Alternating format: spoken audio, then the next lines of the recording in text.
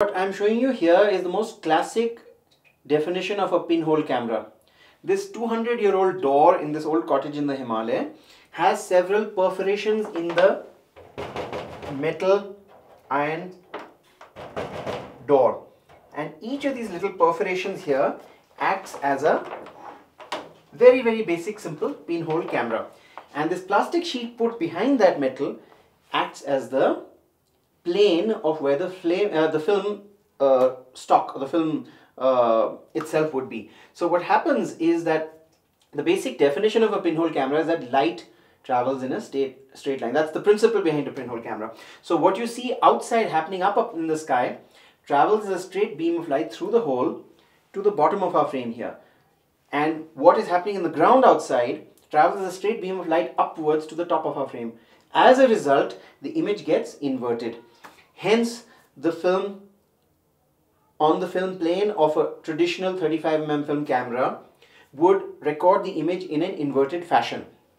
And of course, then you would use the film the other way around to get a real image.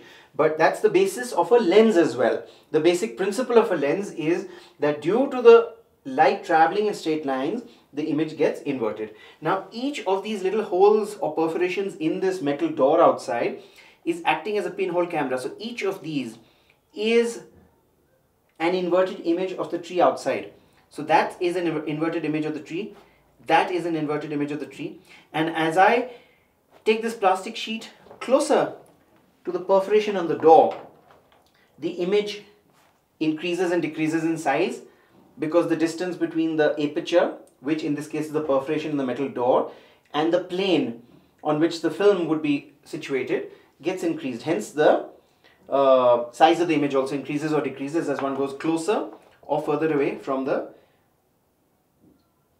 image outside. Okay, now I'm going to shut this light here, and you're going to see this image you're seeing of the tree upside down, and as he walks left and right, you'll actually see the person there. You actually have the image of the person walking outside in inverted form.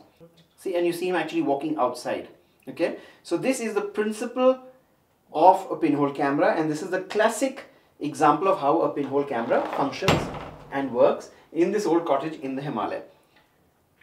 As the distance between the aperture, which in this case is the little perforation in the metal door, increases, as the plastic comes away from it, the image size increases.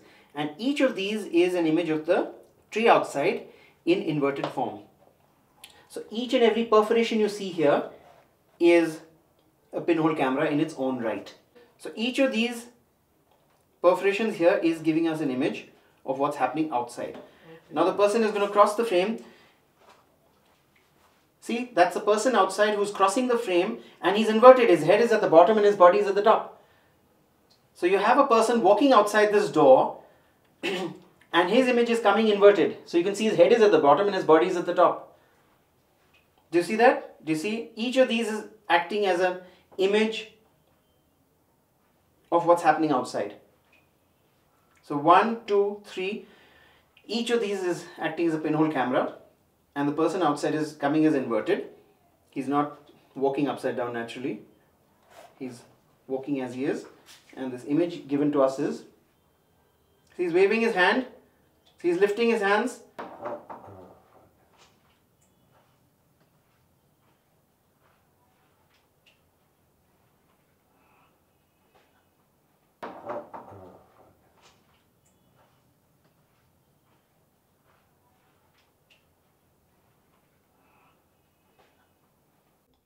Okay, so this is the pinhole camera you've been seeing in this 200-year-old cottage with this 200-year-old door in the Western Himalaya.